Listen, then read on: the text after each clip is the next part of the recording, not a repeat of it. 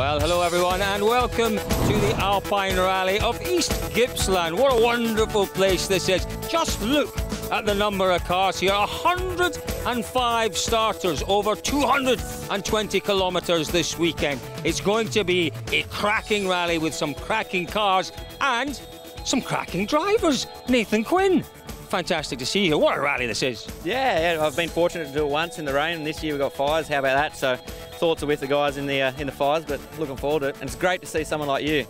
Yeah, do you know, it's great to be here. It's one that's been on the radar for me for a long time, one that I've always wanted to do. The oldest rally in Australia, almost as old as me. Mate, I think many things here is probably as old as you, if not older. It's pretty rare for you to be at a rally with older things than you, right? I don't know where to go from there. This, though, is not older than me. Tell me about your car. Well, it's a 1970 Mazda RX-2. It's one of the few proper classics here today. None of these cheat and Dats and bloody fuel-injected BMWs, you name it. It's true blue rotary from the 70s. And as you do, Nathan Quinn, competing with these fantastic cars, you're hitting well above your weight, leading the East Coast Classic Series. You're going to take the title this weekend. Oh, look, certainly we'll try. We jumped into this series just like we did a few series ago, and we do one or two events and then we start going all right. So we're like, shit, we might finish this off, hey? So it's worked out pretty well, but it's a long event too. Like, it'll be a tough event. And obviously you've got the added pressure. You want to beat hacks like Jack Monkhouse and Ben Parker, but you've also got to balance up the championship for us, and everyone here can score points and take points away from you. So I think it'll be really interesting, and I've just been hanging out. I got rally blue balls. I just want to get in the forest.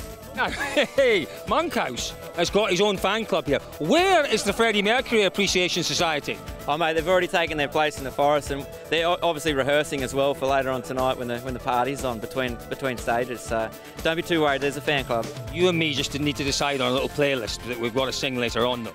Oh, certainly karaoke. Karaoke. Listen, talking about Jack Monkhouse, let's head across here and find him. Where he is? Where is he even? Can't get my words out.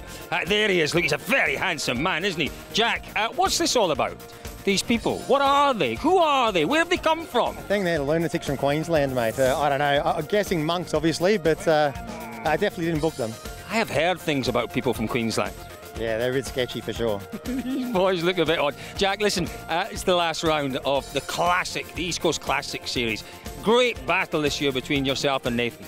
Yeah, for sure. Looking forward to getting it back out in the forest. Like, he put me by 1 second in the last rally, so yeah, I've got to get in by about 100 more, I reckon. You know, it's one of the classic rallies in the world, this one. Tell me what's so special about it. I think the fact it's such big kilometres and it's blind, like, you're just guessing where you're driving pretty much for 2 days. So it's quite an adrenaline rush.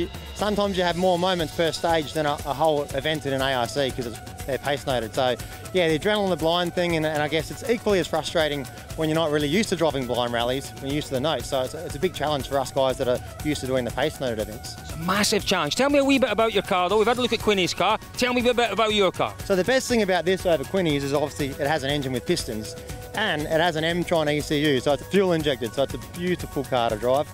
And it's obviously a Datsun, which is much better than a Mazda, so there's not much more to it really. We both run the same awesome Pirelli tyres, and yeah, the cars are very similar, but hopefully mine's faster this weekend.